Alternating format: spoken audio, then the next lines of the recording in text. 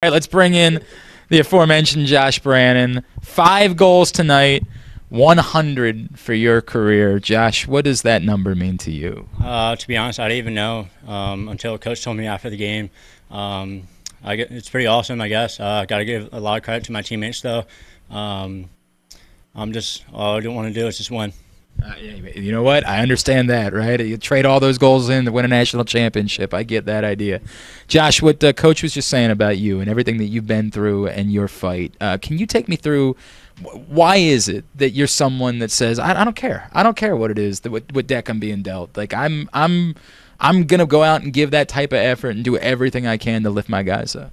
Yeah, like I said, again, all I want to do is win. I want to help my teammates. Coach is a tremendous coach.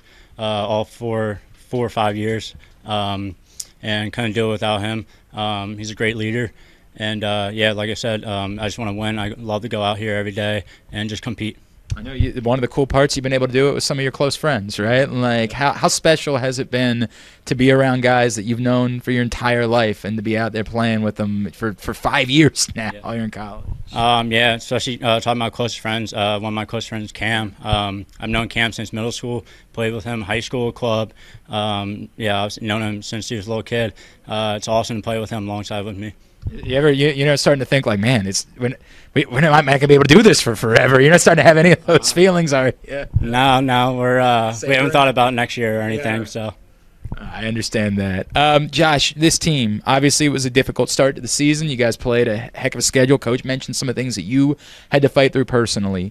This stretch recently, playing really good lacrosse, how do you feel about the direction that this team is headed in? Yeah, like you said, we didn't start off hot.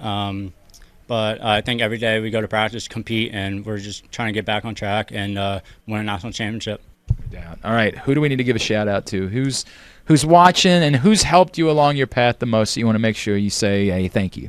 Definitely got to give a shout-out to my parents. They've been awesome throughout my life. I love them. That's all that matters.